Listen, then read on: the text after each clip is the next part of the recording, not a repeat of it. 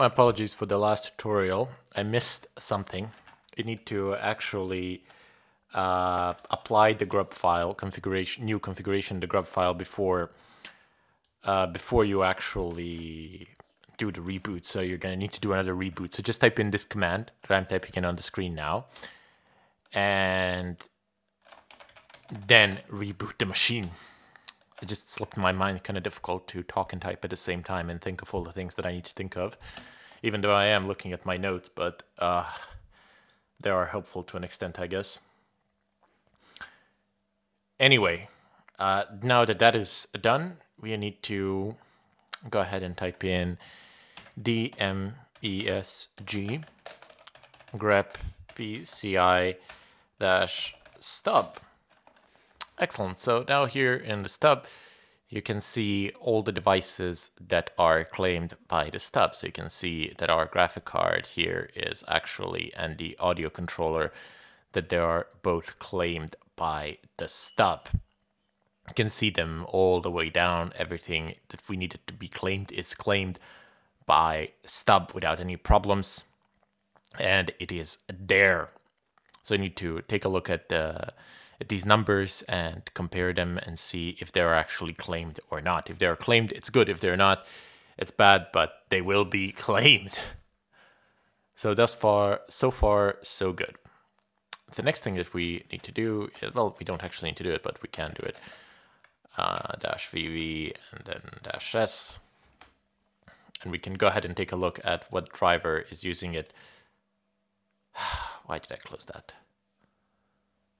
Why did I do that, I wonder?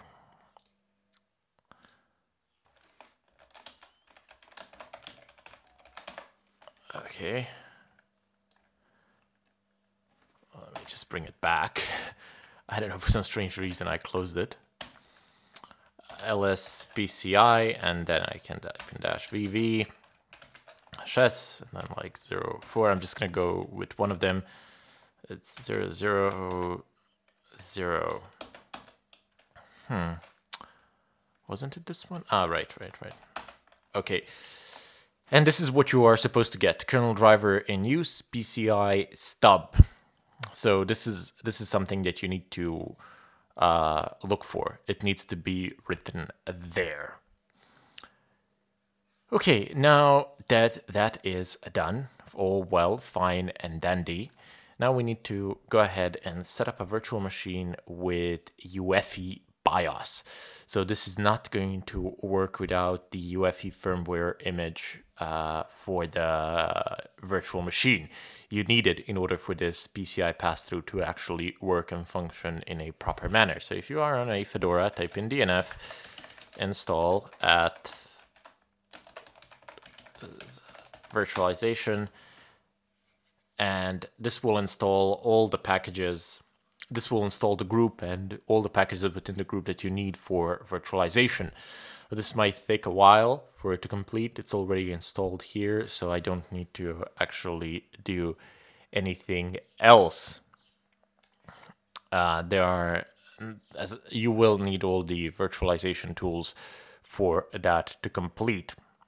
Now, the next thing that you will need to do is basically get the repos and all the things that you need in order to have the OVMF images. Okay, let's go ahead and open up a browser. I'm going to go ahead and copy paste the address. If you can't see the address, let me just... Here you go. So you can see the address in clear text here. This is where you need to go for Fedora in order to get the images for the UEFI BIOS. And all you need to do is basically follow through the steps listed here. So no big deal. You need 3 basic commands which you need to run, and that's it. No big deal. So you just type in dnf install. I'm literally going to copy paste them. Like, there's no reason why you shouldn't. And okay. Oh god.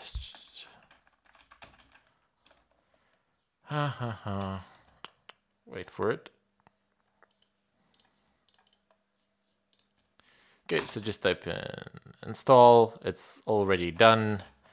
And you need the other one from here, so just add the repo. And I don't know what else. Yep, there was just one more at the bottom. Just go ahead and do this.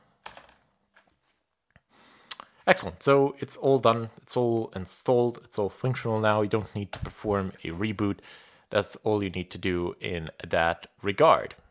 Now, since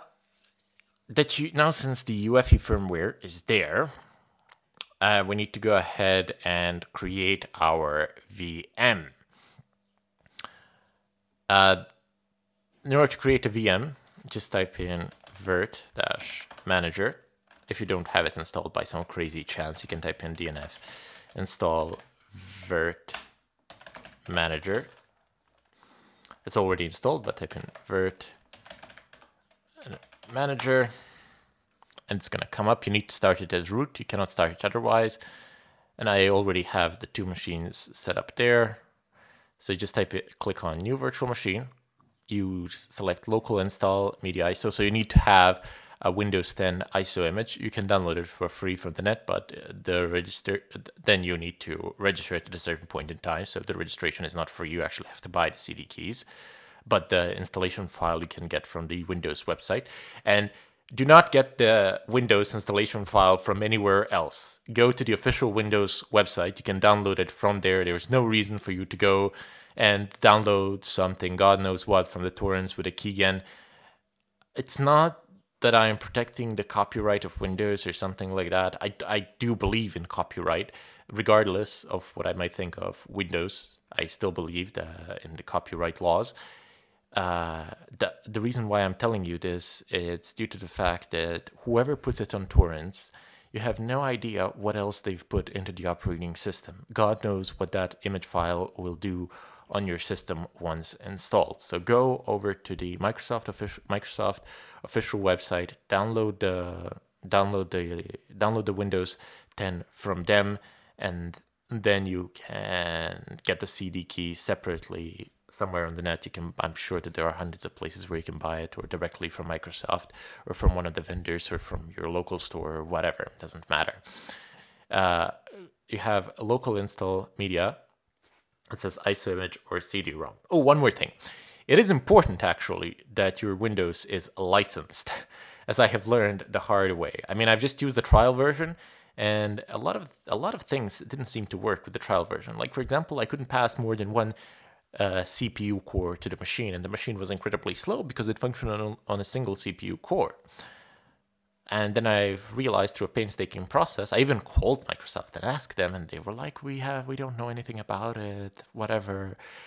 But then I went onto the Linux forums, and I was enlightened by good people there from Linux Questions, who stated basically that, hey, if you want to pass more than one CPU core, you actually need to have a legitimate CD key for Windows 10 Pro, and then it will be able to have multiple cores. And I was like, wow, it's not included in trial. What's the point? The trial expires in 90 days anyway, or something like that. Why would you disable such feature? Why would you disable any features? It's a trial version. You need to try the features out. Anyway, my frustrations there were infinite, but I wanted to inform you in advance that if you want more than a single CPU core, you will actually need to have a licensed CD key.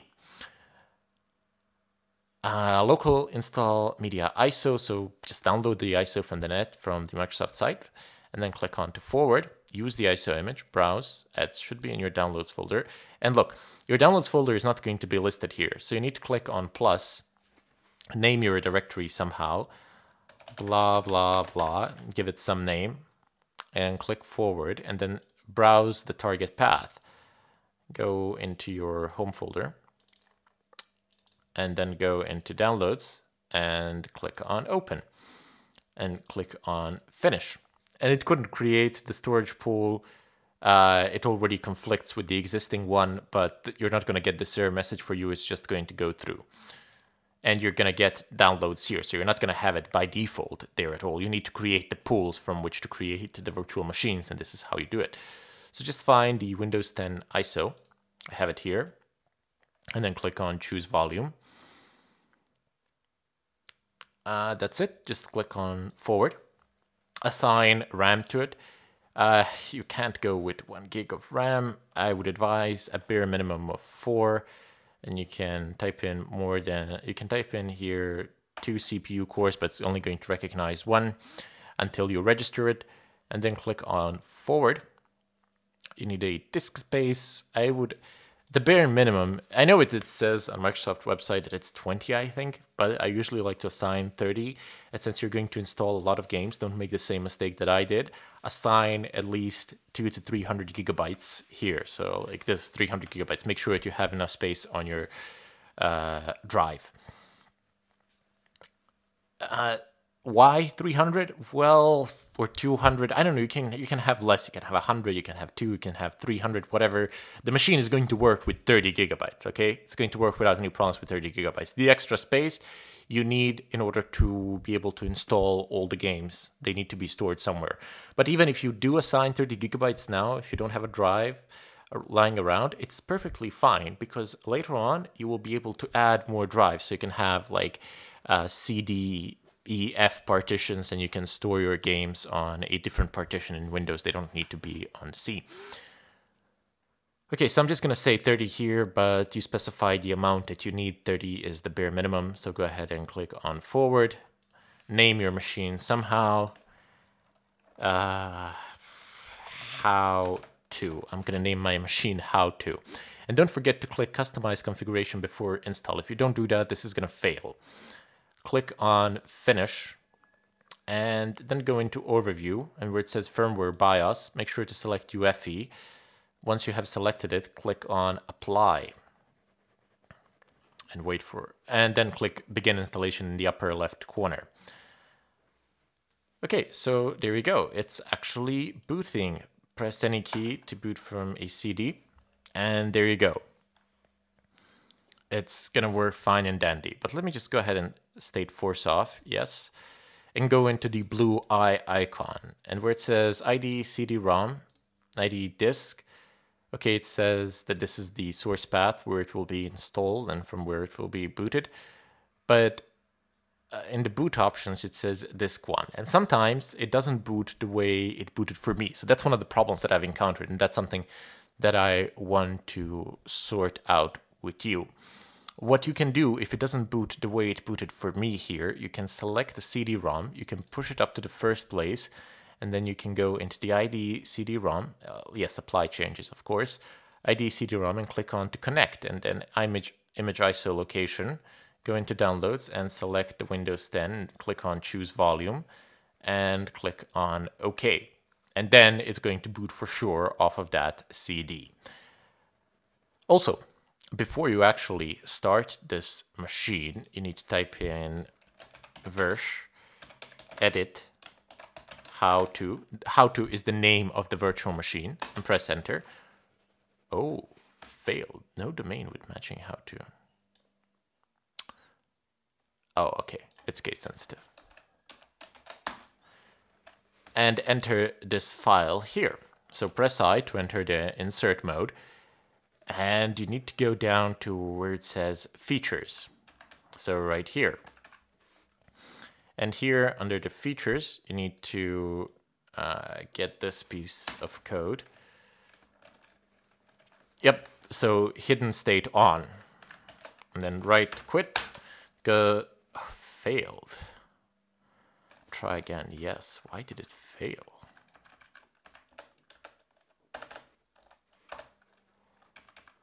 Seriously?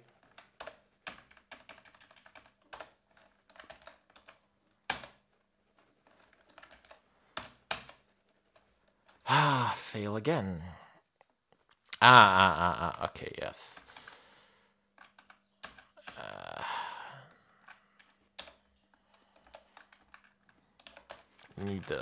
It need to change these quotes. Doesn't recognize them the same way. Right, quit. There you go. So domain how to XML configuration edited. we have successfully managed to change that. No longer need the browser. Okay, so let's go back to this machine here. Okay, now you can go ahead and start it. It has to say Tiano Core. If it doesn't, you're doing something wrong. Press any key to boot from a CD. And from this point onwards, it's a simple Windows installation. So I'm just going to go ahead and bid you farewell, and we shall see each other in the follow-up tutorial. I'm just going to wait for it to boot. Basically, I won't do anything else.